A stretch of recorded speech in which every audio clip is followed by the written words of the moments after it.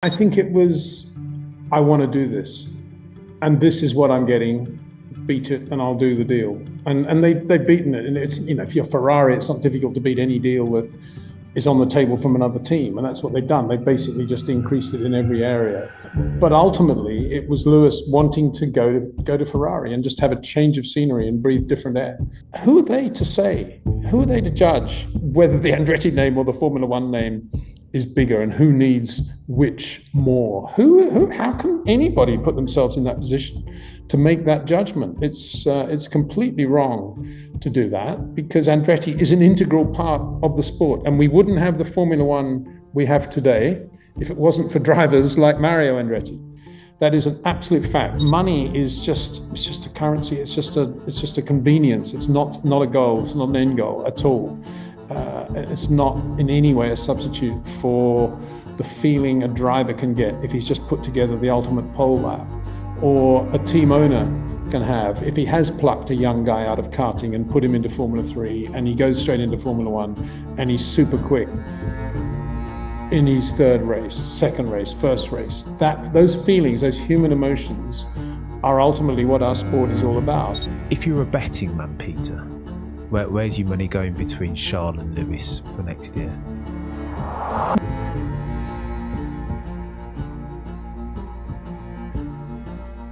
Hello and welcome to another F1 Hour with me, my friend, your friend, the GOAT F1 broadcaster / analysis, Mr. Peter D. Windsor. How are you doing, sir? It's been a bit of a busy week, eh? Cameron, yeah, it was pretty quiet for a while, wasn't it? And then everything's broken loose. All for 2025, bizarrely, but or 26 in the case of, or not in the case of Andretti. But yeah, so much going on now. It's given us a bit to talk about, hasn't it? Should we address Lewis Hamilton? I'll pitch the question at you this way, Peter. Has Sir Lewis Carl Davidson Hamilton made the right decision to jump ship from Mercedes and go to Ferrari in 2025? Well, obviously, if he's at Ferrari in 25 and George Russell is world champion for Mercedes, everyone's going to say it was the wrong decision, including Lewis. But on the odds of that happening, I think, are fairly small. Let's put it that way. And I think where he is now, it's a very good decision. I really do. I think if he was a young guy and it was his fourth year in Formula One or something, you'd be questioning it, because you'd say, well, give Mercedes an opportunity. They're going to come back, as George Russell would be saying. But from where Lewis sits, he's been around a while. He's won 7 championships. He's been there, done that kind of thing. And he's had this massive thing in his life ever since Abu Dhabi 21, and a lot of other stuff that's happened since then. The George replacing Valtteri and the car being very average by Mercedes standards, and having to do all that stuff for 2 years. I can't imagine he's really enjoyed himself that much, to be honest. And I think he's just saying, back end of my career, I'm going to go to Ferrari. I'm going to enjoy it. I'm going to enjoy everything I love about Italy and Ferrari and red overalls, and just go there and see what happens. And I don't think he's saying, I've got to, I'm going to make that a championship winning team. And, if it doesn't win, it's a terrible mistake. I think he's going to go there in a pretty light-hearted way, by which I mean he's going to enjoy his racing. And I think it's, where else would be better than that at Ferrari? Let's face it.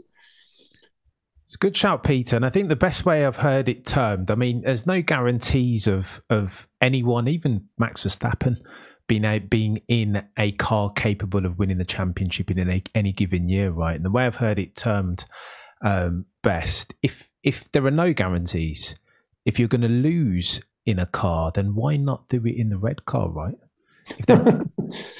Well, yeah, that's kind of what I'm saying. There have been drivers losing in red cars who have not found it fun at all. And of course, if you're not going well at Ferrari, there's always the media and all the political pressure that comes with it. So I don't think it's the most comfortable teams not to be winning races with. But having said that, from Lewis's point of view, he doesn't need to prove anything. So he'll enjoy it. I suppose, the biggest drama will be if it is a good car and Charles Leclerc is whipping him in every race, every qualifying session.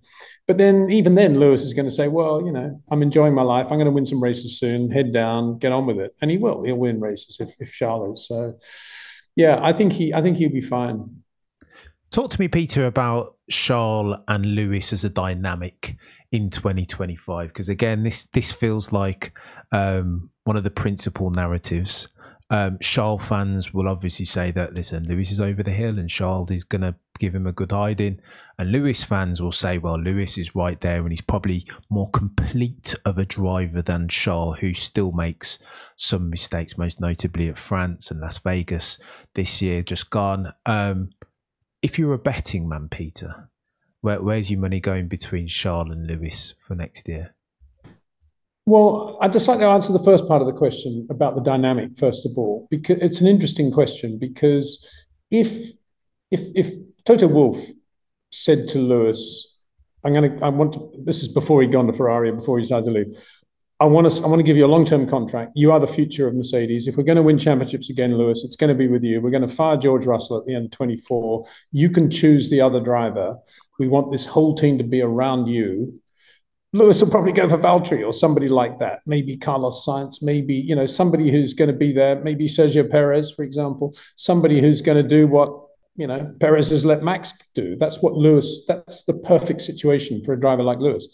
But bearing in mind, he's not in that situation anyway at Mercedes. He's got George in the other car, who's a very different animal to Valtteri in that sense.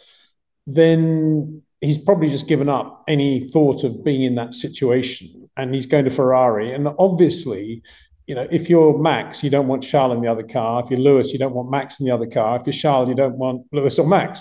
But he's going there with Charles. And so a lot of people would say, well, he had George and now he's got Charles, but he's not going there. He's going there for different reasons. And he's driving at Ferrari with a different outlook. And it'll be Lewis Hamilton goes to Ferrari. He'll do the best job he can. He'll be very professional about it. And as such, I think the dynamic will be very cool. I think it'll be all right, because I don't think, Lewis will be going there thinking, I'm going to blow Charles Leclerc away. He's not that stupid. And equally, Charles not going to say, I'm going to, destroy Lewis Hamilton.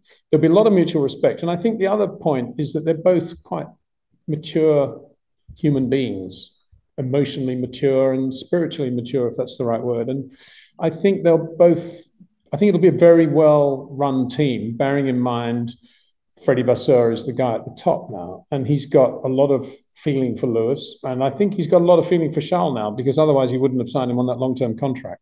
So I think it'll be okay. I think it'll be okay. I mean, yeah, if it's 3 races to go in the championship and they're running 1-2 in the championship, they're 1 point apart and Max is only 10 points behind, obviously there's a massive amount of pressure. And at that moment, you'll probably see Lewis and Charles racing really hard against one another. That's what teammates do. You can't expect any teammates in the world, if they're any good, to be really good friends and to have what the media seem to want, which is, really nice team. They all get on, they're all mates. That's just fantasy land. And the only time you really have 2 drivers getting on is when one of them's inferior to the other and knows it. And they're just well balanced. And that's what a lot of the good number 1 drivers want. So it's an interesting one. And I, going back to your question, I see it a bit like Reutemann Villeneuve. I think there's a lot of respect. There was a lot of mutual respect then. And Gilles was a bit shocked at how quick Carlos was. Carlos was very taken by how good Gilles was day in, day out, and how enthusiastic he was. And I think there'll be that sort of feel to Ferrari in terms of the dynamic between the 2 drivers.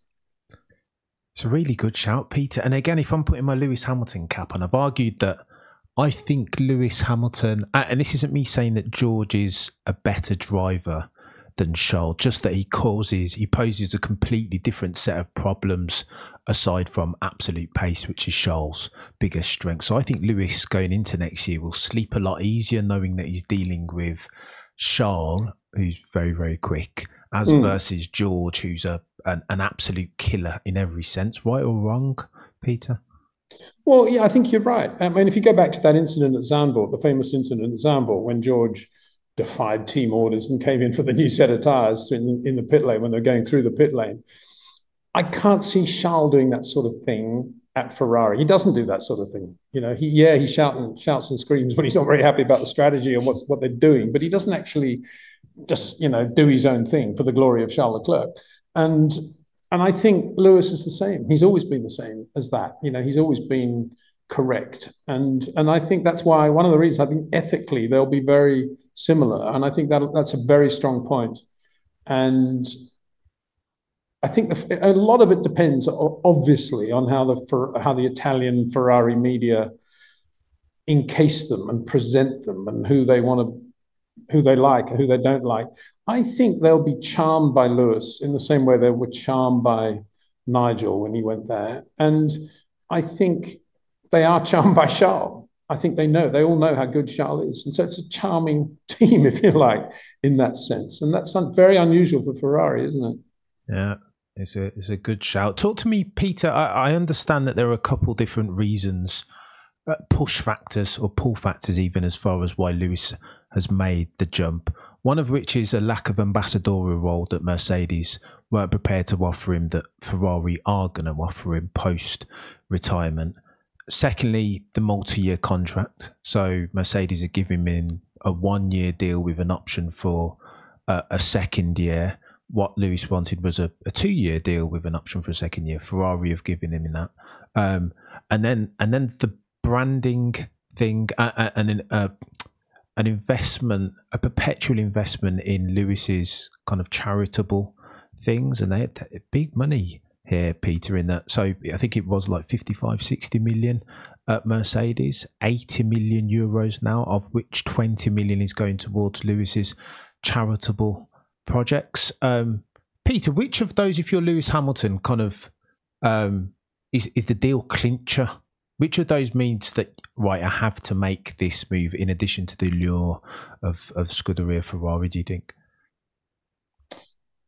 I don't think it was any of those, Cam. I think it was, I want to do this, and this is what I'm getting.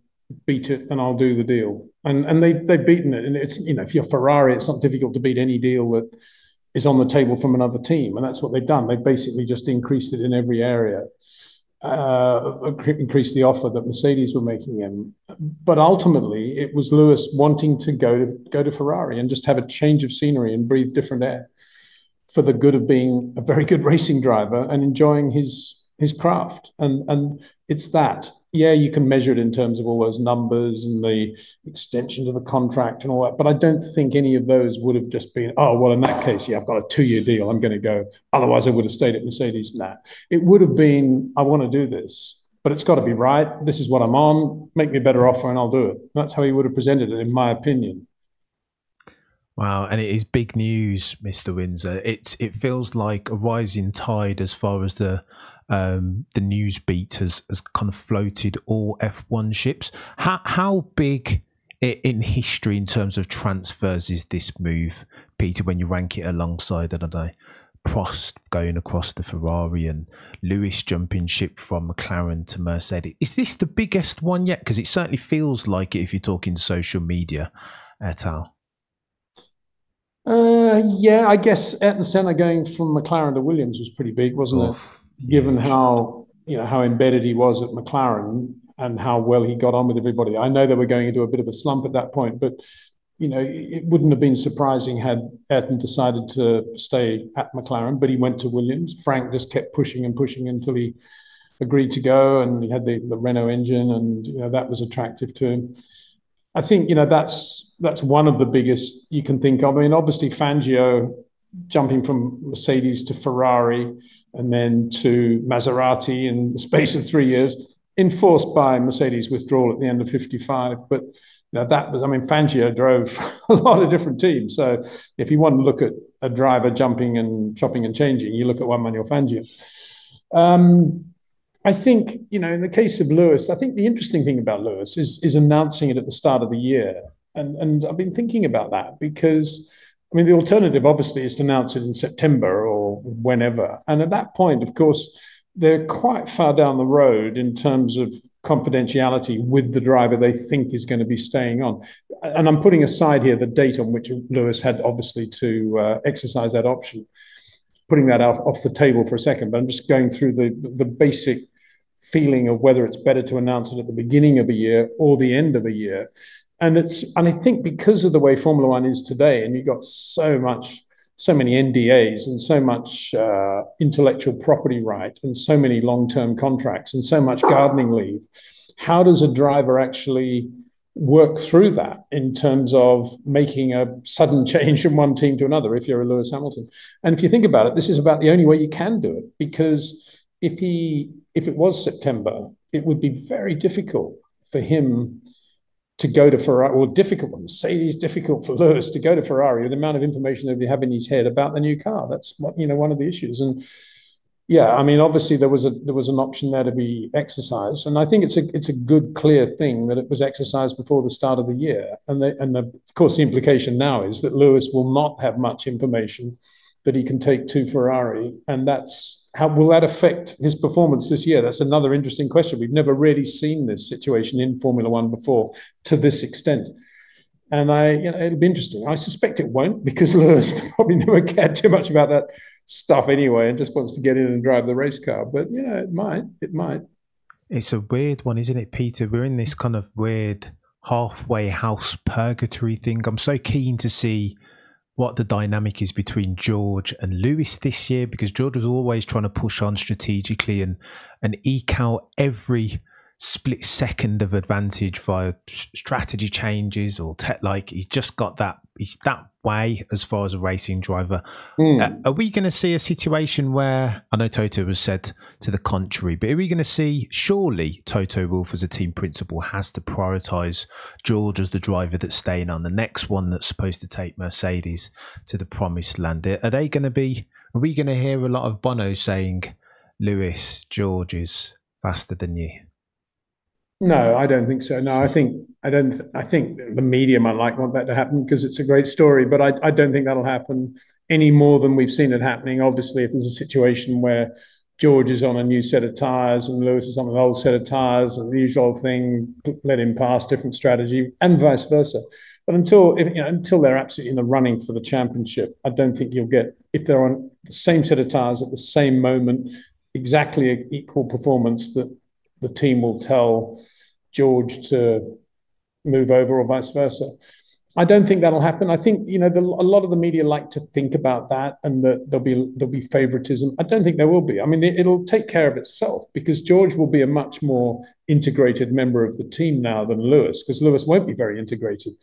But I think in a way that's to Lewis's advantage in terms of the way he's going to race against George, because George knows now that he's got to deliver in 2024. He's got to assert himself as the new megastar for Mercedes for the next 10 years if he wants. That's presumably what George wants in his own mind, I would imagine. And to have other new teammates come in, maybe come, maybe go, but George Russell, is going to be the guy. When Mercedes come back, he's going to be the guy that wins world championships with them. And Lewis, meanwhile, will be just chilled out, relaxed. Yeah, okay, no worries, George, yeah. And then he'll just focus on his driving, be super quick. And every time he's within a tenth of George, or maybe a tenth, it's going to wind up George much more than it would normally, because here's this guy who's leaving the team, he's quite relaxed, and he's blowing him away. And that's what Lewis will be trying to do, obviously, winding him up that way by being very relaxed, very casual. Apparently they're getting on really well. That's make it apparent, even if they're not, and just relax. And I think he will. I think he'll be super quick, Lewis, this year. I think you'll see him driving incredibly well. Oh. That Lewis that you described, the flow state, relaxed, calm, happy-go-lucky Lewis, is a very dangerous racing driver, right? One of the quickest that we've ever seen in F1 history. So good luck beating that chap, George, or anyone else, if he's got a car underneath him, mate. And it'll infuriate George, because George will be, all of a sudden, him in this new world of Mercedes and George Russell. And in his mind, he's probably thinking, well, it will give me an advantage over Lewis. He's probably not taking that for granted, but he's probably thinking, yeah, well, it shouldn't it? And if it doesn't, and it's not, and Lewis is still right there, then the pressure's going to mount on George. And it'll be up to Toto to handle that. And if his vision for the future is, I don't know, George Russell, Kimi Antonelli, and that's his vision, long-term vision for the future, he's going to need to make sure that George, stays on the straight and narrow in terms of feeling stable within the team, and gets the best from himself, and doesn't get too wound up if Lewis is going quickly, which I think he will. Go on then, Peter. You segue beautifully onto the future and potentially the next Mercedes driver. With your insider information and your not insubstantial F1 knowledge, Peter, again, betting man, who's the next F1 driver after the next Mercedes F1 driver? Well, I was hoping you wouldn't ask me that, Cameron. I'm always nervous when I have to listen and read everybody else's comments about another driver, because quite often reality is very different from what everybody's saying. I've never really seen Kimi Antonelli drive, so I can't really comment on him apart from what you know and I know, which is that everybody seems to think he's the next Ayrton Senna. So, first of all, thinking down that path, I doubt Mercedes would run him in 25 in Formula One. They'll probably need to find a sort of stopgap driver to get them through 1 year. Maybe they'll run Mick, somebody like that, or maybe they'll go for somebody very seasoned, somebody like Perez, or maybe if they can get Alonso, Alonso maybe. But Antonelli, they would run in 26, I would imagine. I mean, bearing in mind he's going from Formula 4 to Formula 2 straight away. I mean, it's a big jump as it is. And so that's one point. Putting aside that and just thinking generally, you'd have to say that Oscar Piastri would be a guy that they should be looking at. But I'm assuming Zach's got him massively tied down, but he has signed Lando to this long-term contract.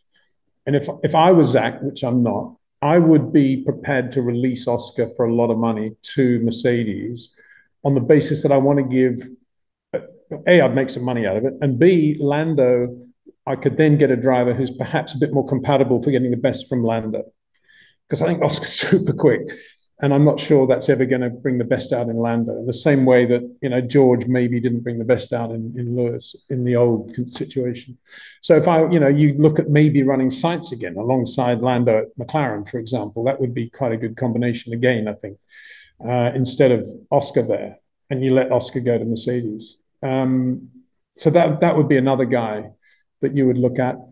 Pierre Gasly, maybe. I think his stock is rising amongst the sort of, guys on the pit wall who don't really watch too much but look at numbers. He does seem to be pretty quick. It's usually Gasly who's qualifying quite well, putting in the lap, doesn't seem to race that well.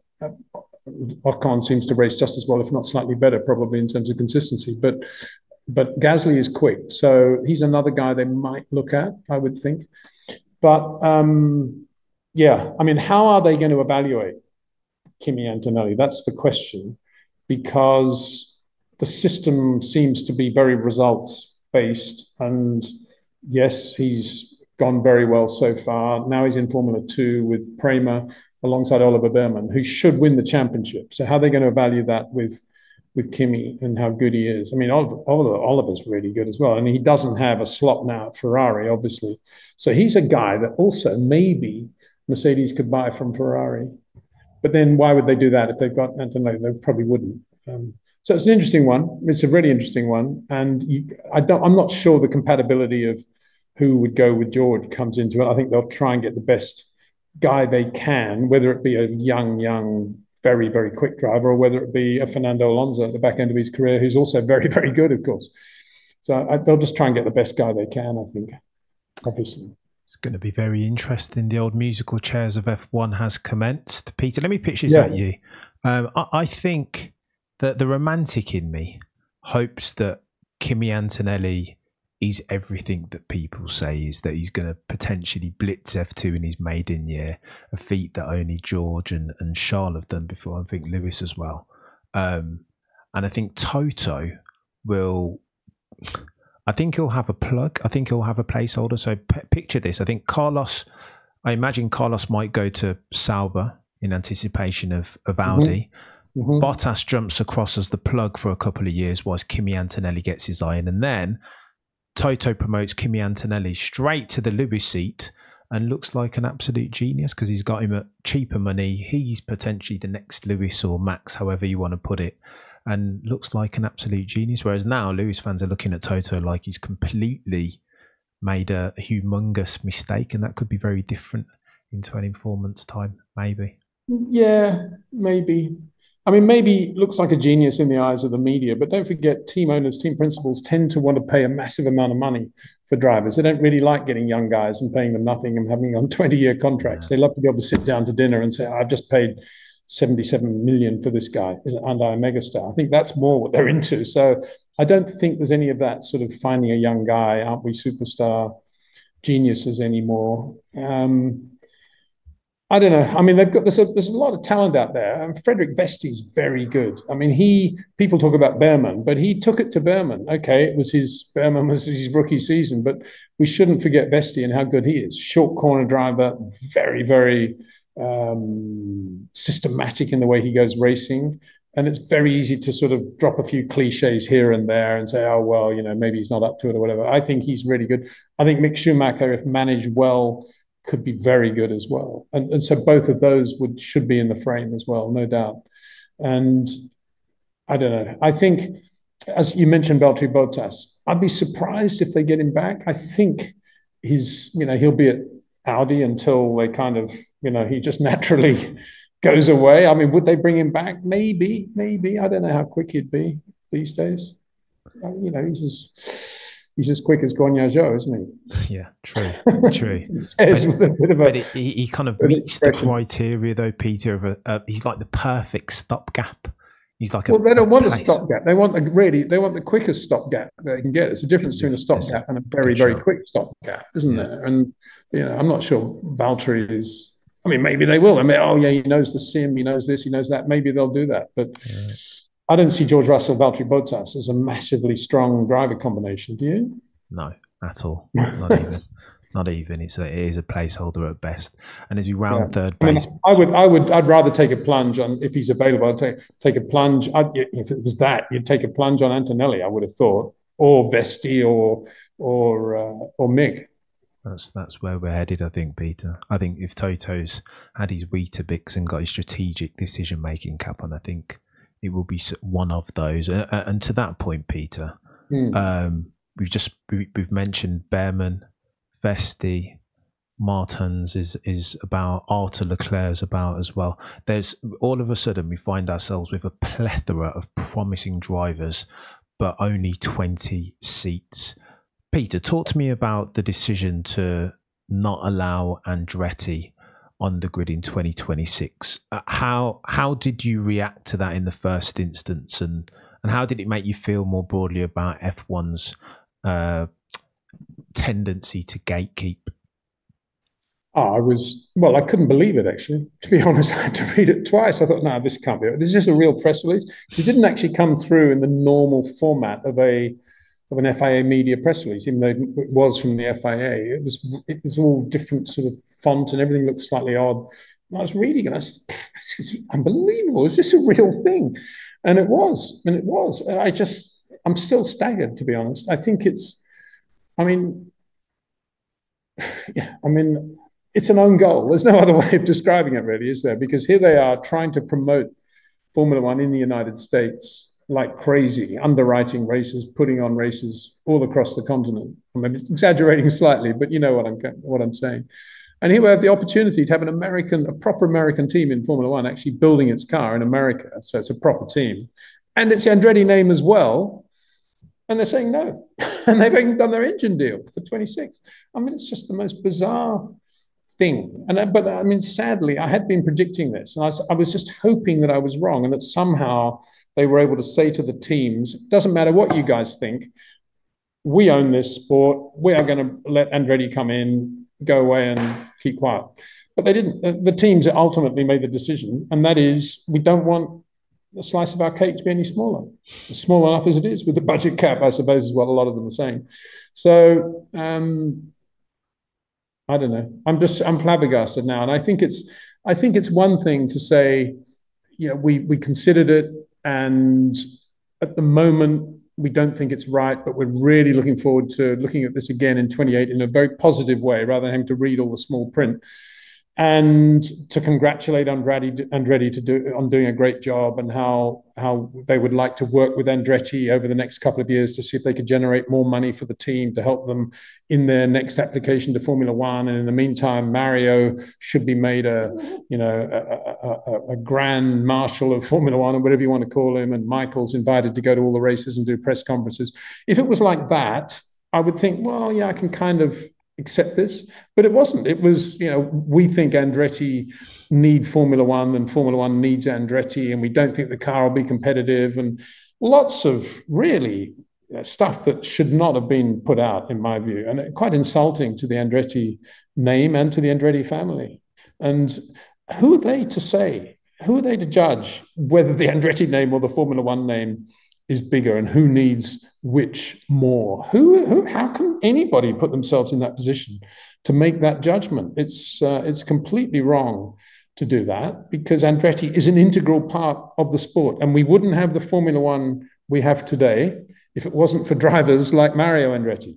That is an absolute fact. So to say that Formula One doesn't really need the Andretti name as much as they need Formula One is just ridiculous. And think of what Mario did for Formula One when he jumped into Didier Pironi's car at Monza in '82 and put it on the pole.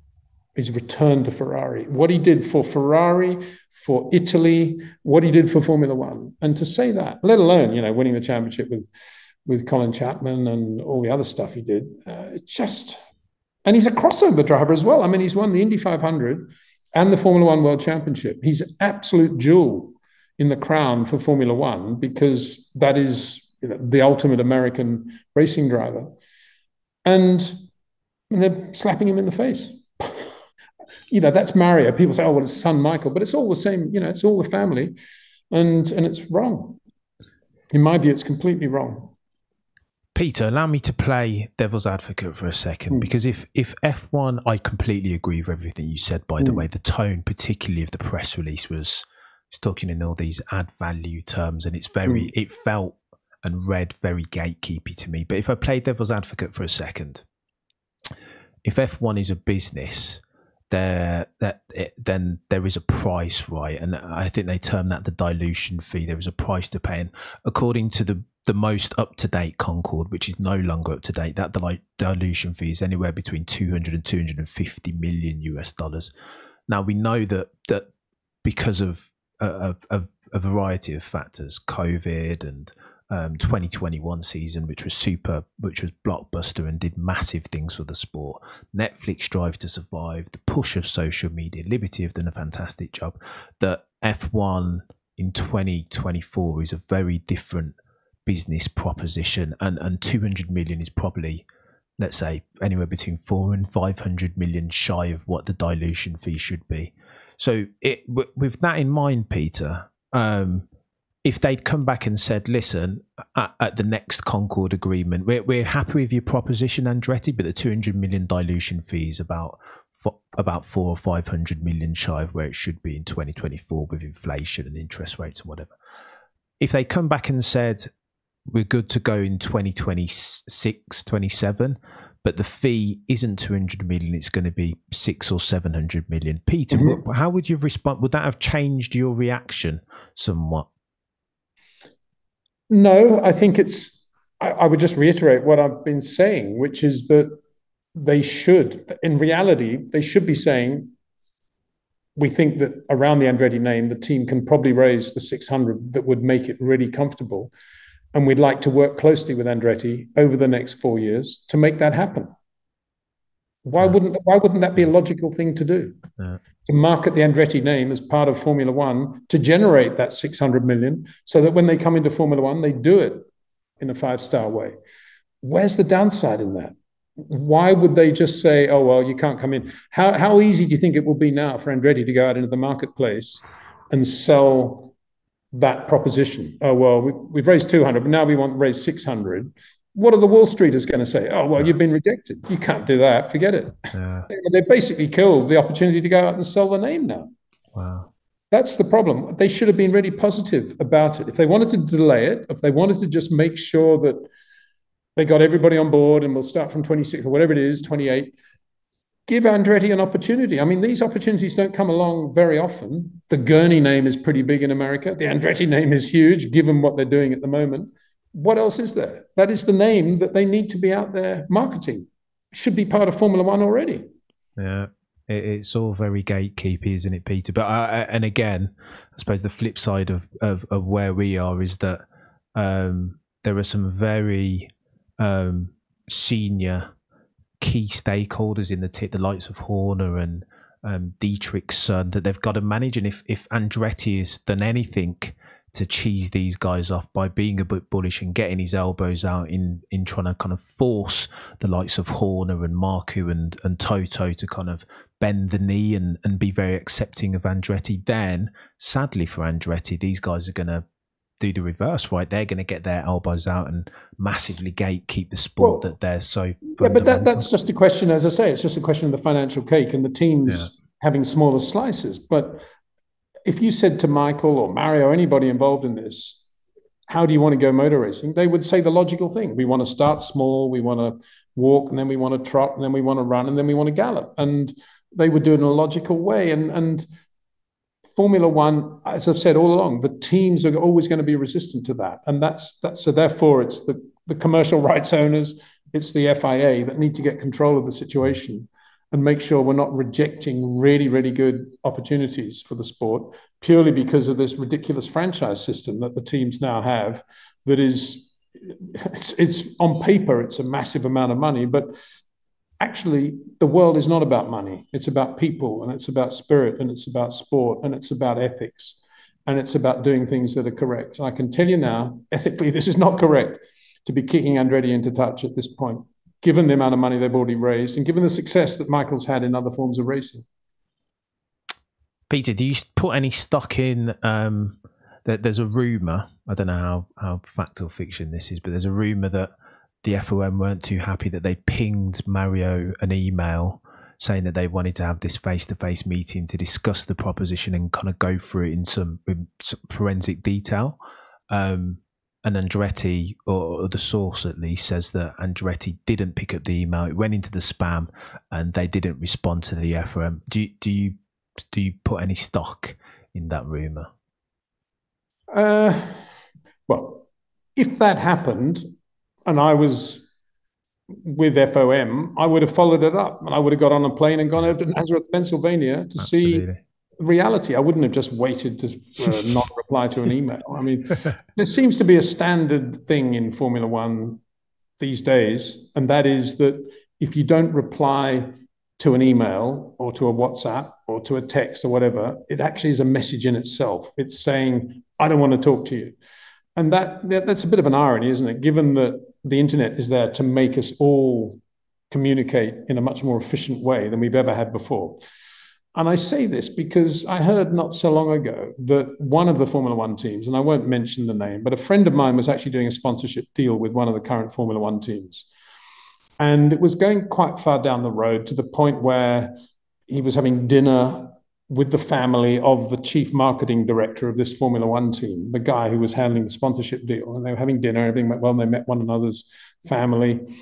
And as the guy was being shown out, and the deal was probably 2 weeks away, potentially, from being signed, and it was not mega, but, you know, we're talking several million, obviously. The Formula One marketing guy said to my friend, oh, by the way, if we stop replying to your emails, you know the deal's off.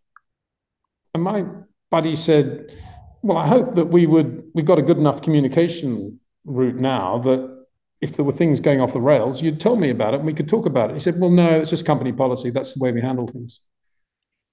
He rang me up the next day and said, is this right? What the hell's going on? He's an American, I've got to tell you. And the only thing I can think of is that the teams today, probably other entities, commercial entities throughout the world, exactly the same thing. It's probably a legal requirement now from all these ridiculous law firms they all employ with massive amount of money that's spent on them. And the legal advice is, if you're deciding not to go ahead with the deal, don't write anything or say anything, because it could be used against you if the other side wants to take you to court. So just say nothing at all. You know, so maybe if we're going back to the Andretti thing, if FOM did send this email and if it did get lost in spam, maybe they thought, oh, well, Formula One system, they're not replying. Obviously, they don't want to do this. So we'll give them the easy way out. We'll just tell them they can't have an entry. If that's the case, then the world's in a very sad place, isn't it? Jeez, Peter, this is bonkers. Makes me feel very sad, all this. I feel like this is a common thread that runs through our chats of late. I always end up being like, well, pining for years and seasons gone by, because it's that's not a good way of working, is it? That's No, it's not. And it's not a good way of working. And there's a lot of shouting and screaming. There's a lot of ego. And guess what? It's all due to yeah. Money. It's all caused by money. And if, yes, there were political dramas when there was less money around. Yes, the safety was terrible. Yes, there were a lot of other logistics dramas, and there were so many things that were wrong. But everybody went racing ultimately because they wanted to go racing. And even if they were earning no money at all, they still wanted to be at the next race. And the minute you bring a massive amount of money into an industry and you have commercial rights holders and everybody's only interested in growing the sport, and the word stakeholders, it's to me, it's a rocky road to what you've just described, Cameron, to feeling a bit depressed and a bit unhappy about the way the world is, because money is just a currency. It's just a convenience. It's not a goal. It's not an end goal at all. It's not in any way a substitute for the feeling a driver can get if he's just put together the ultimate pole lap, or a team owner can have if he has plucked a young guy out of karting and put him into Formula 3 and he goes straight into Formula 1 and he's super quick in his third race, second race, first race. Those feelings, those human emotions are ultimately what our sport is all about. And we're mixing them now in a way that we've never done before, with massive amounts of money and huge business interests. And that's why people like yourself, who are passionate and love our sport, that's why you're feeling discombobulated now. I've been around long enough kind of to accept it, because I'm not surprised by anything anymore. And I grew up in the Bernie Max era, and there were a lot of things not right with that either. So I wouldn't say I'm a cynic, but I've kind of seen it all, so nothing surprises me anymore. But I think if we all use Formula One as a microcosm of the real world, you can see why we have so much trouble in the world today in general. Oh, Peter, the romanticism is dying from sport. No, I'm not even going to point my scopes just at F1, right? I feel like it's happening in sports globally just a little bit. And although we've got lots to be optimistic about from an F1 perspective going forward, I do feel like it's a very different proposition. And F1 as an entity is very different from in 2024 from even in the late 80s, right, when I started watching, and that concerns me ever so slightly. But you know what, they'll say that I'm moaning. A lot of money out there, Cameron, and that should make everyone happy. Yeah, money's the root of all evil, exactly, isn't it, Peter? Exactly. But I digress, mate. You've been super generous with your time, Peter. No problem. Always a pleasure to talk, Cameron. Always a pleasure. I enjoy these thoroughly each and every single time. We'll end it there. And you know what, Peter? It's the irony that we end talking about romanticism and that it's lost, and started off talking about the romanticism associated with Lewis Hamilton moving across the red car is kind of it ties a bow in all of this very neatly. I think, Peter, you've been an absolute legend. Well, thank you, Cameron. And just I've told this story on my live stream, but I'll tell it again. And I think it puts everything into perspective, because whether you know much about him or not, there is no doubt Jim Clark was one of the greatest Grand Prix drivers of all time. And you won't find many Formula One people who won't agree with that statement. And yet, in 1966, when he was invited to go to a British racetrack called Snetterton in the rain in the winter to drop the checkered flag at the end of a touring car race or whatever, he was with a group of friends, not racing that day. He was with a group of friends who were who were eating and drinking in the Duckham's Oil marquee. They said, "Oh, Jim, come in, a cup of tea, have a glass of wine or whatever, or Coke." And he wouldn't go in because he hadn't had a formal invitation from Duckham's, even though he was a double world champion by then. And he said, "No, it wouldn't be right. I haven't got my invite. You guys enjoy yourself. I'll go and get a cup around the corner with, in the canteen." And went off and bought a cup of tea for himself in the canteen. And that charm and that correctness is something I think we should preserve. And, there were better ways of saying to the Andrettis, "You're not going to get an entry into Formula One." And if you see Jim Clark's behavior in the context of the way the Andrettis were handled, I think, it just shows the way the world has changed, isn't it? Peter, I love those anecdotes, mate, and you sum it up very eloquently, better than I ever could. Peter, you've been a legend. That's not true, but anyway, thank you very much, Cameron. Yourself, behave, Peter. There are levels to this eloquence and articulation game, and I'm nowhere near. One day, Peter, if I keep learning and picking up, you do a very good job. Congratulations. I appreciate you. Do me a favour, subscribers, peddlers. If you're not subscribed to the Peter D. Windsor YouTube channel, what are you doing with your life? Go and do that now. Peter has a podcast out called The Short Corners. That is on Spotify or all good podcasting platforms. You can go and have a listen to that fantastic platform, fantastic podcast. Go and take a listen. If you're listening on a podcasting platform, drop a review. It helps the channel massively. If you're watching on YouTube, like, comment, subscribe, all that good stuff. Until next time, remember to look but never stare.